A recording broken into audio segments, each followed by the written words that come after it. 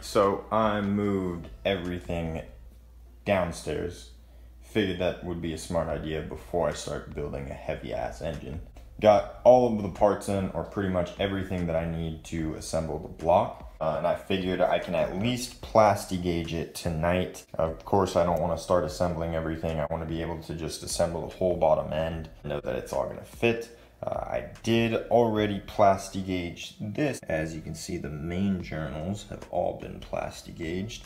Yeah, let's check it out. I mean, they're all looking pretty good. Just so you guys know the specs, actually. Alrighty, so here are the specs I wrote down in millimeters. Don't know why I did it in millimeters, but I did. You can see here that the center main journal has a little bit different specs than the other mains. Clearance, max clearance recommended is 0.060 for the center main. The other one's 0.050. Pause the video here if you want to check out the ranges right above, but we got the two ranges you're shooting for right there. Did also write down the torque specs. We got 23 foot-pounds and then 56 foot-pounds. You want to do that in 2 steps, of course. Also have the rod journal specs if you want to pause the video for that. But there's what I'm going with. If we take a look here at the crankshaft, after I got it Plasti-Gauged and everything, let's check out how it turned out. Honestly, I'm pretty happy with the way it all turned out. Sorry, it's difficult to do this with an iPhone, but there we're sitting at just a hair under the 0.038. So that looks like it's about a 0.04, maybe 0.042 millimeter clearance. So if we look back over here, that's right at the tail end of what we're shooting for and under our max. So we're all good there.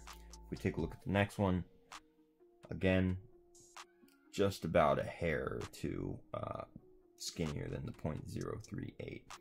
The good thing is that none of them exceeded the 0.51, so we're good there. These two Plasti-Gauges came off on the caps, but those look the same as the other two, so we are all set.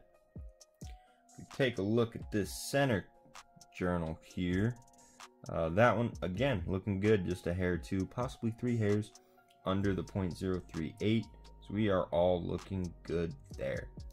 Super hyped again, like I said, that the OEM bearings and the color codes worked out for all the research that I did. Like I said, I'm super hyped. But yeah, let's see me get the crankshaft bolted down. I already got the bearings in place, all lubed up. I got the thrust washers in place. Make sure that you follow the color order that you found from the block. So we're just gonna pick up right here.